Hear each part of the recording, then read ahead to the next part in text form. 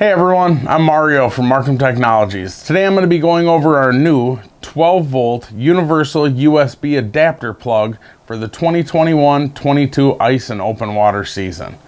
This is going to be a great thing for charging and adding to your arsenal anything with USB charging capability while on the go or being mobile.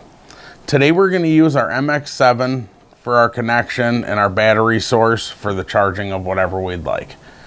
The first thing you're going to want to do is disconnect the positive and the negative wiring harness from the back of your system from your power source.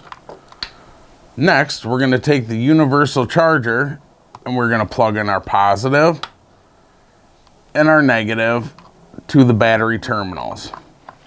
When we have that hooked up, then we're going to take our wiring harness from the back of our system and hook the positive to the positive and the negative to the negative. It's as simple as that.